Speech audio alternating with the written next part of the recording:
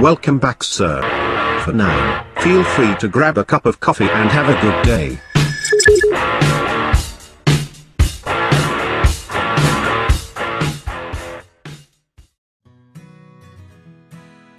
There are times when you switch your computer on, and it takes forever to boot. Press the power button and it goes several minutes before you can actually use your PC. When Windows takes forever to boot, we dread turning on or rebooting our computer. But don't worry, there are ways to fix slow boot up. Here we come with 5 effective ways to fix slow startup and shutdown issues. First and the quickest way to solve the problem is by cleaning your disk. For the task, we suggest using Windows Disk Cleanup tool that allows you to remove all the unwanted files that are consuming huge disk space.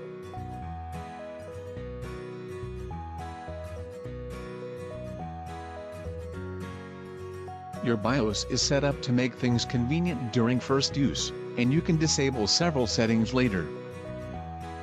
Hold the delete key during startup, and enable quick boot option to move your hard disk to the top of the boot priority list.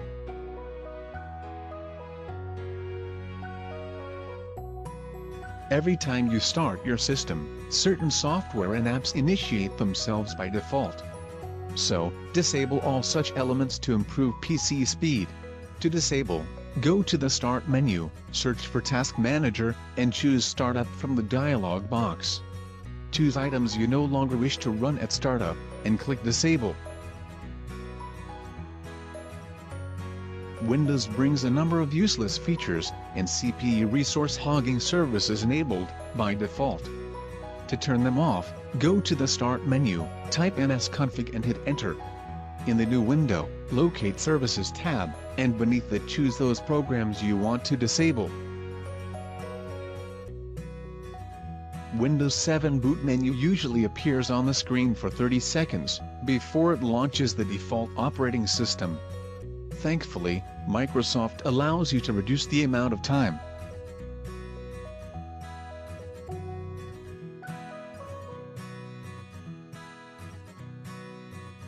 By following these simple measures, you can easily boot your Windows faster than ever before.